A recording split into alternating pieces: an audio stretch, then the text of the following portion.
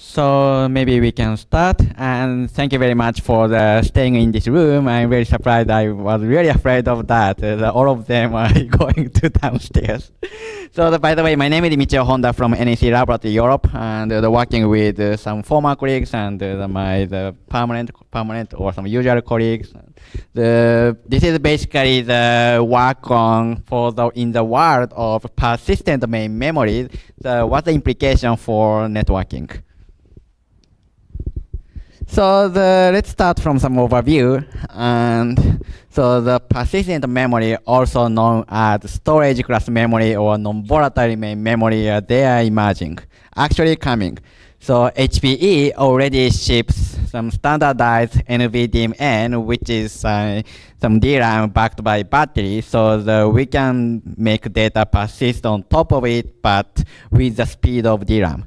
That is the one kind of, say, speed optimized NVRAM or persistent memory. But on the other hand, there's a lot of other the PM whose characteristics is different. For example, Intel 3D Crosspoint, so which is slightly slower than DRAM, but capacity is huge and price is expected to be cheaper than DRAM. So it is also still put into your server DIMM slots. So this is actually fundamental change in memory hierarchy. So the CPU cache on top and disks in the bottom. So it is basically 2-3 orders of magnitude faster than SSDs or disks. And so more importantly, or equally importantly, that we can access to persistent tire or data using unprivileged load store instructions. So this is in contrast to disks and SSDs, which we need the system calls to access persistent data using at not byte granularity, but the block granularity. So in the storage community, there is a lot of work is going on. For example, for example, data structure on file systems are mostly designed to organize how to organize the block granularity data, but on persistent memory, we can access data in byte granularity, so the random access is much convenient and fast. So this talk is about what are implications for networking. So let's take a look at the example of end-to-end transaction. So just very simple data exchange between client and the server. So the client, say, sends some data to the server over the Ethernet. Say, I want to store this data persistently, durably. Okay? Then the data arrives at the network stack, and application typically runs this kind of code, basically the looping around equal wait and reading data from the socket and writing this data to some file using, or if some file is already M-mapped, then doing memcopy. Then we have to call fsync or msync to make sure data is actually written back to the disks or SSD. Then the application write response to the socket, say, hey, your data is safe. I can recover your data even after I crash and reboot. Okay? This is the basic mechanism how today's durable write happens.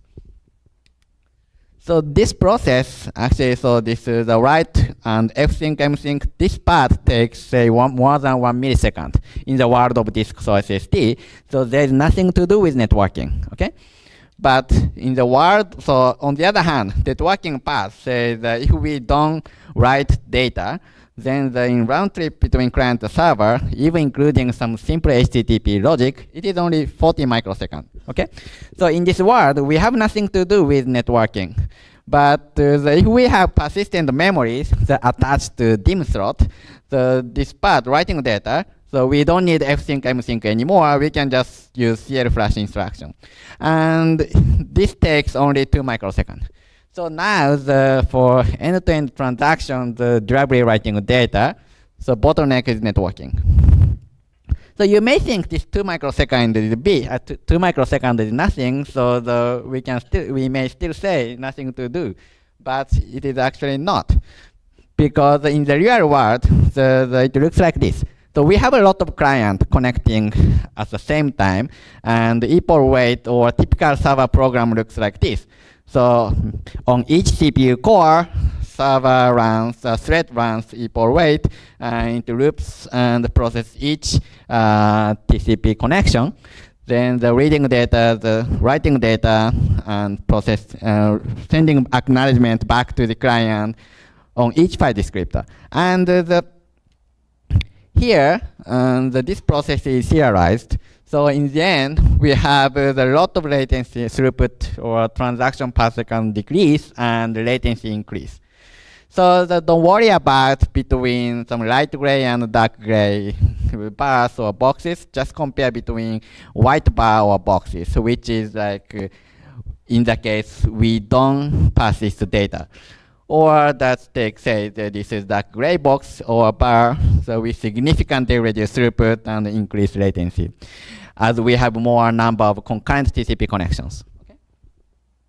So here's the problem.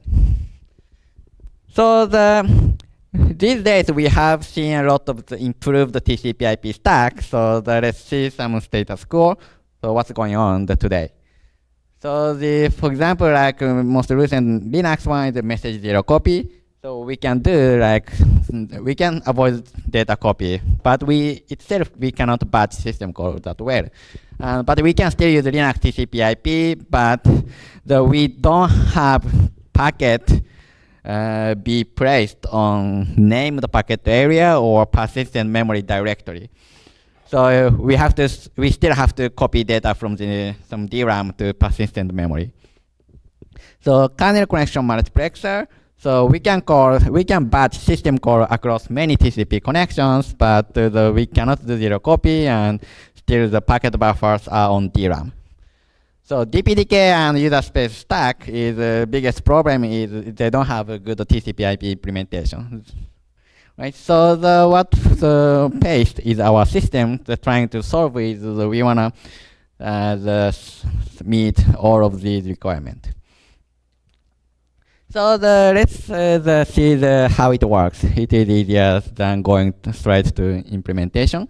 So just imagine like user space and kernel space, and we have NIC, and we also have packet buffer, which is statically allocated and indexed. So the point is we have packet buffer on the persistent memory backed file, say /mount non-volatile memory packet buffer. Okay, this is just a normal file, but say XFS or X4, which support DAX, the direct access extension for persistent memory. Okay. So to process packet against protocol stack, we just do the exchange packet between this special packet buffer and Linux TCP/IP. But application actually read data, access data on this packet buffer without data copy using NetMap API. So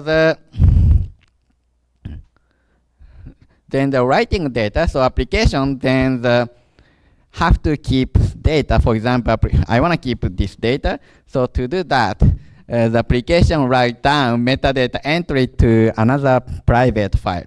Okay, so private, this file, it looks like, so say it's located in /mount non-volatile memory, my application metadata. Okay, so this metadata, since this is a zero indexed array, so it just keeps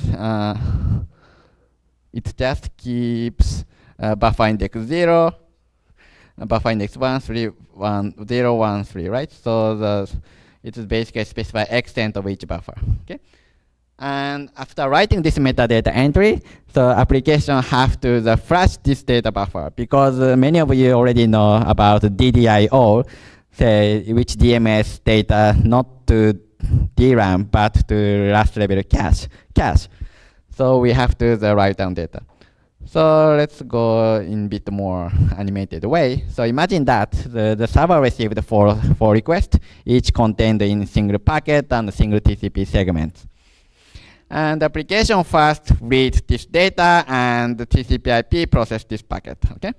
Then the application identifies this data. For example, it has to write the durably write to a file, then say it was a set operation for key value store. Okay, then the application write this metadata entry. Say I want to store packet buffer 0 from offset 100 byte and for a length of 1185. Okay. Then it flashes this metadata and packet buffer. Okay, this is the process how to durably store data. So we process the second packet, second request segment in the same way. And imagine that. So the third packet was idempotent data, so which is a get operation for key value store. For such a data application, simply skips the metadata entry write, and also it skips flashing metadata. So let's go into the implementation. The cool thing is that we can do that without modifying Linux kernel. That's really good. So the point is we do zero copy packet IO to and from the persistent memory backed file. And we also take all the best practices from literature about how to do high performance network stack. So this is how the initialization steps happens. So application first create some file, say /mn/mount pmm actually the data resides here, and application just open an mmap that file. Okay,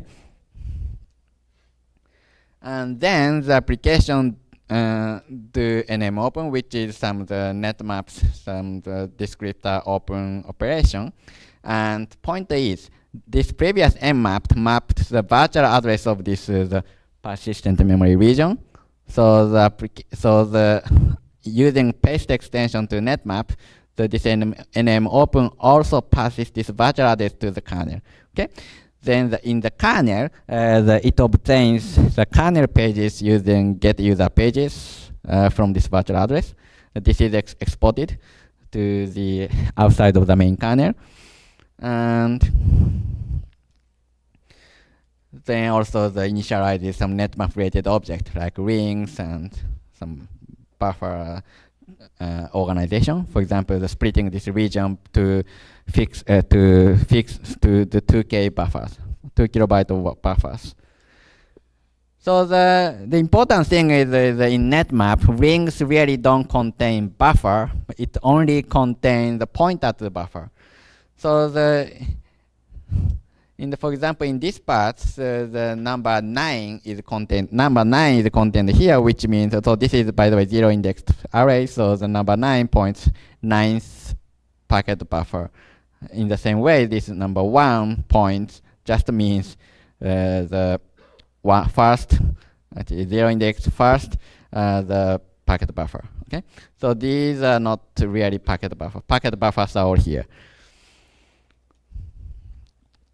So to use TCP/IP, application just use normal socket API like socket, bind, listen, accept, and connect for control path. So the point is, packets are coming from the NIC to the ring, then these data must be processed by the network stack, Linux network stack. So on receive path, it simply put the build SKB on receive the packet buffer and push it into the netarchive receive SKB.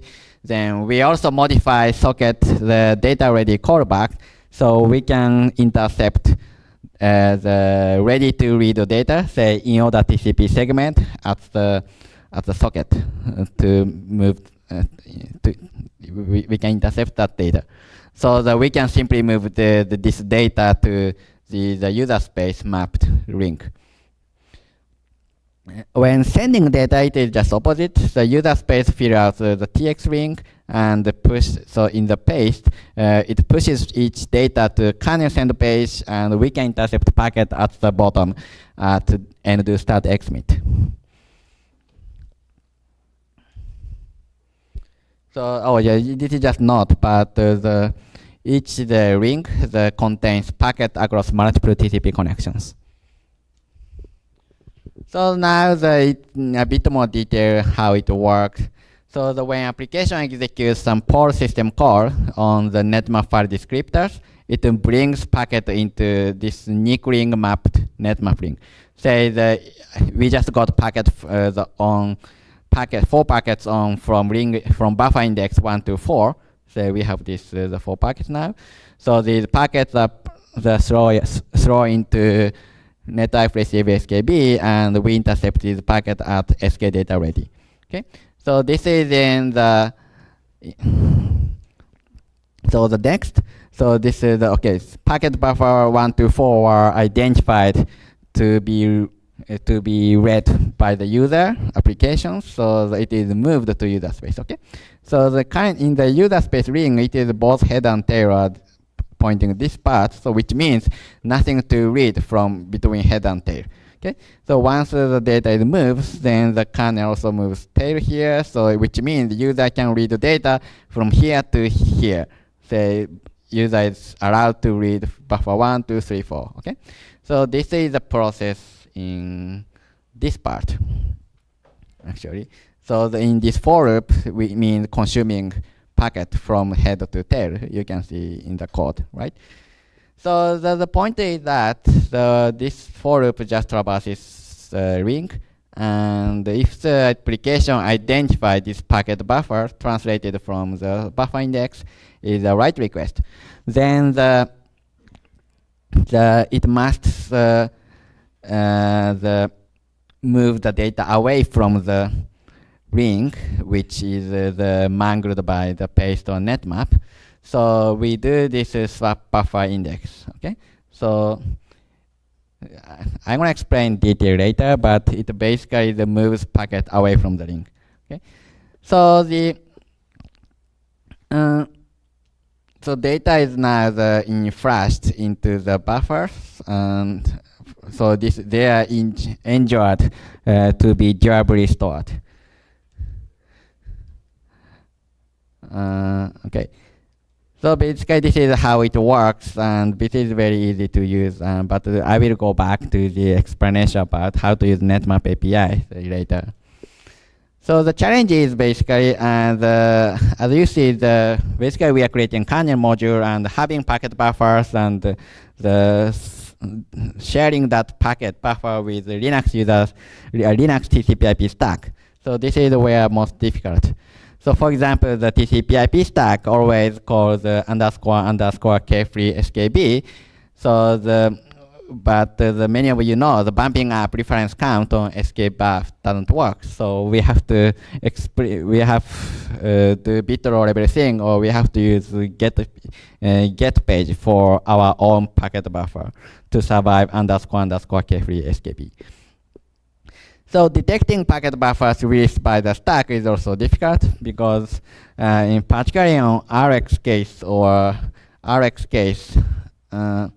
so basically the owner of the page or actual packet buffer space is us. So we have to know that for a particular buffer, the nobody or a stack doesn't have reference there anymore. Okay? So but the problem is, so basically we rely on skbtx div 0 copy, which is also used by the send message 0 copy version. But we can't use that on receive path because skb often on netype receive skb core, they already invokes this data, this callback. So so it already execute our callback. So we have no idea what happens on that buffer anymore in IP or TCP stack, in IP or TCP implementation. So in the end, we ended up with using two-level destructors.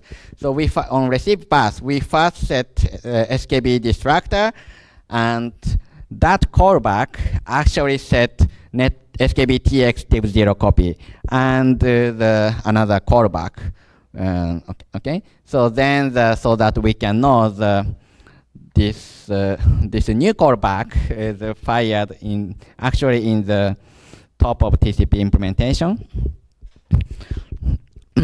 to mark some packet. Hey, this data buffer is free. So yeah. So yeah, this is basically the basic mechanism of how to share. But the point is we use two levels of callbacks, like using skbuf callback and skb data part callback, which is for normally skb tx dev zero copy. So in principle it is pretty possible using the other APIs like KCM or maybe AF packet version 4. But the problem is I personally think the managing buffers for zero copy is very, very hard.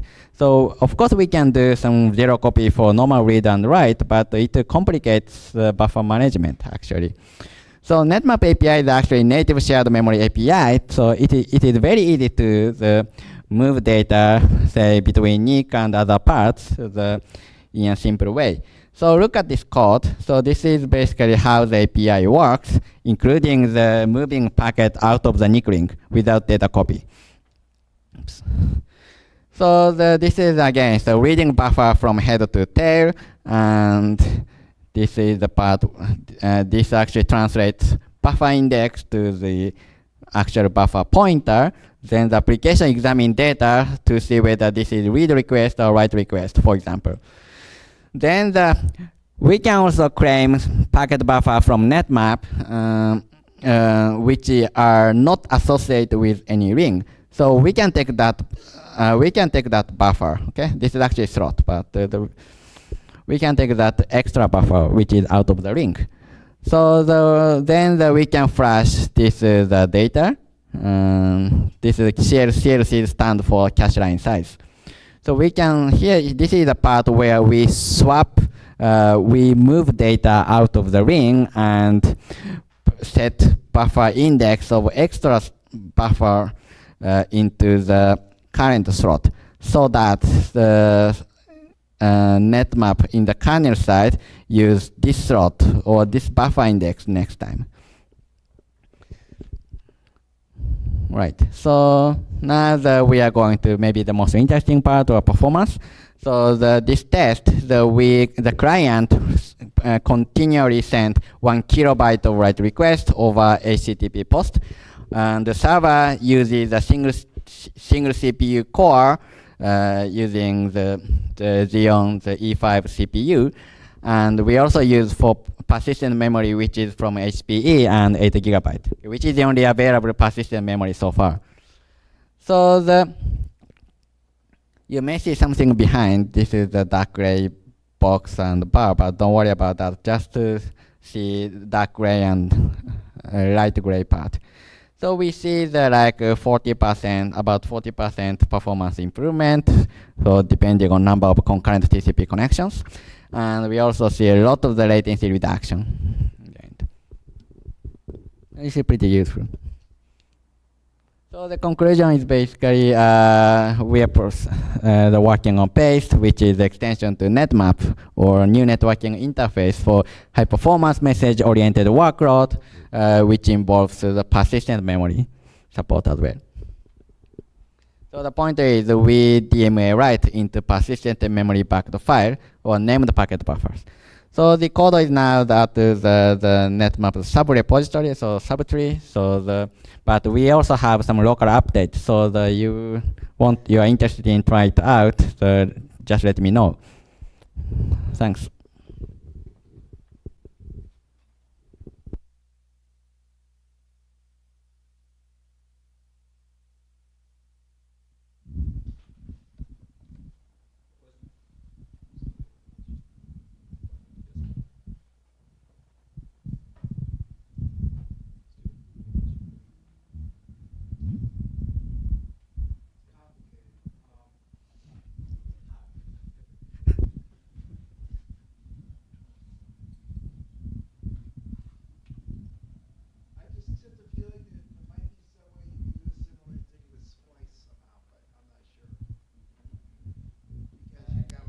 For RDMA? What? Isn't it for RDMA?